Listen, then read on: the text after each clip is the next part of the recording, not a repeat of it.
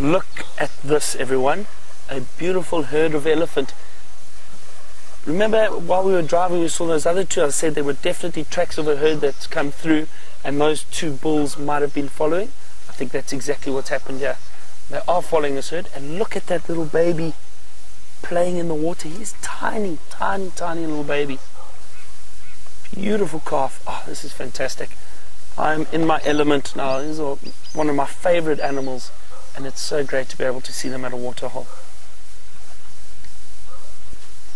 And they are really enjoying it. It's been a nice warm day. We've had a few cool days the last 2 or 3. So it's been really warm today. They are enjoying this water and a bit of mud. Look at that. Oh, this is fantastic.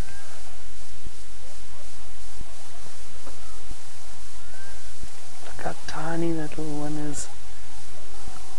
Just off to, there we go. Look at that. Oh,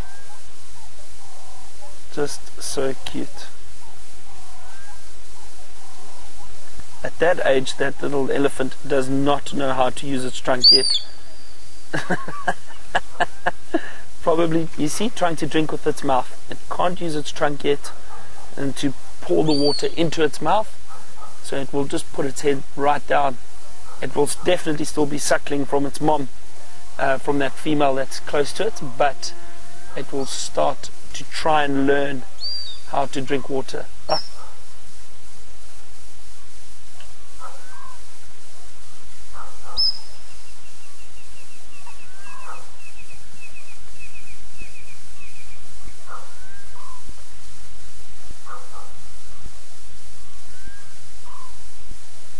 So Aaron in Florida has asked how we can tell the difference between an elephant cow and a bull. So Aaron, one of the first things you can look at is if you see an elephant like this, if you look up at that forehead, let's see that one, yeah, there we go, VM is just focused on that there, that is a female. So you can see, just hang on, there's a beautiful female getting quite close to us on the right with the baby. Look at that, very close to us. So this female right here in front of us, if you have a look at her head over there, see it's a very sharp angular shape, and that is typical of females.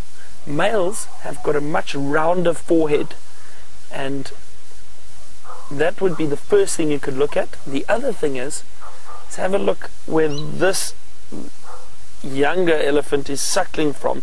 The females have their mammary glands under the front legs. You might just be able to see it over there.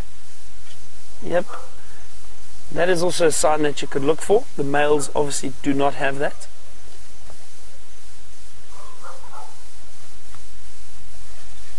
Wow, this is incredible. Look how she's smelling.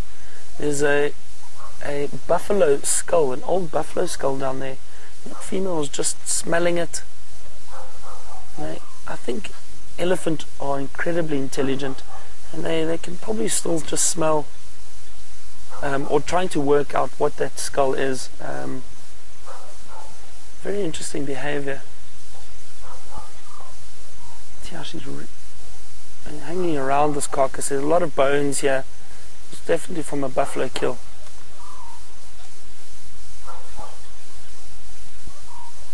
Still just smelling. But they're very close to us now, about 5 meters away, 6 meters. This is very, very special.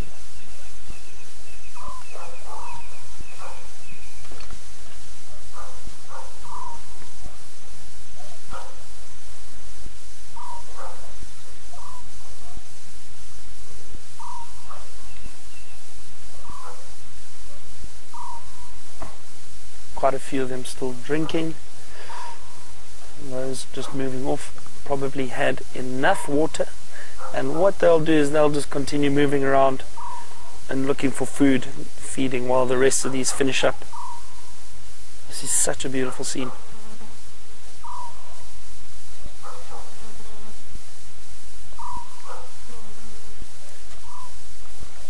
And And now so peaceful, completely happy with us being here, not fazed with us at all.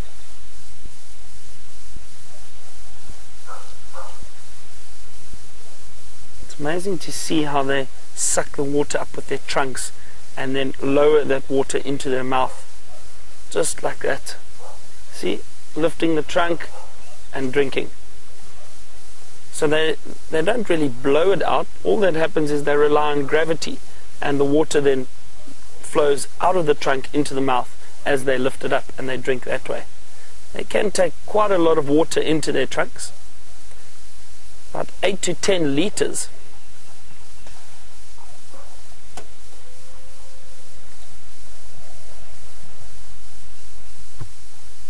So Robin from Maryland has asked an interesting question about the elephant and what keeps the water from going all the way up through the nasal cavity when it goes up their trunk. So they have got valves and they do control it, and the trunk is made up of so many muscles, so they can control it very well.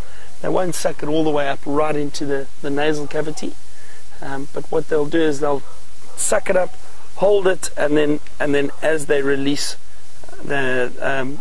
when they are lifting their trunk, they release it and it flows down into their mouth. But there are thousands of muscles within that trunk. It really is an incredible appendage.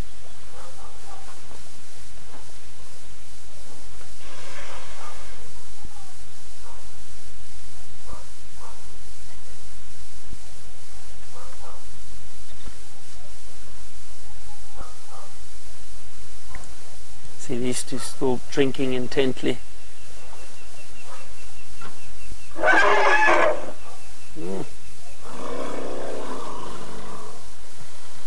It's an incredible sound. Very interesting vocalization come from that elephant.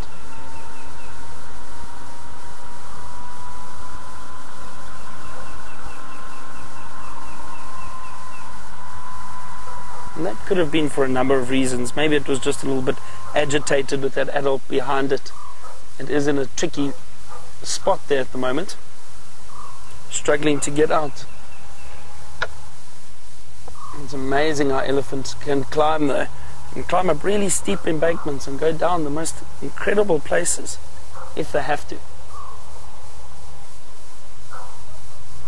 Another beautiful female walking towards us.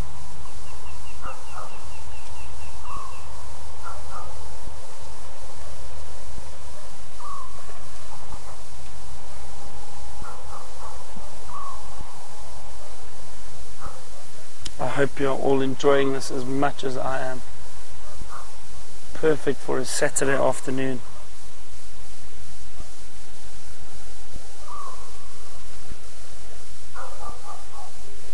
See, the herds like this of elephant predominantly consist of the females and a lot of the calves or the youngsters, but mainly females. There will be young males within this herd, but once they get to a certain age, like those first two that we saw earlier, they generally get pushed out of the herd.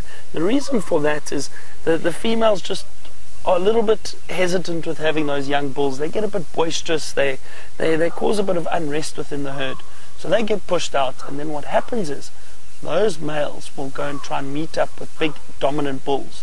And those bulls then teach those younger males how to be more successful, how to be dominant, and how to look for females when they are ready to mate. But for now, in a herd like this, it's mainly the youngsters with the adult females, but there will be some young males there too.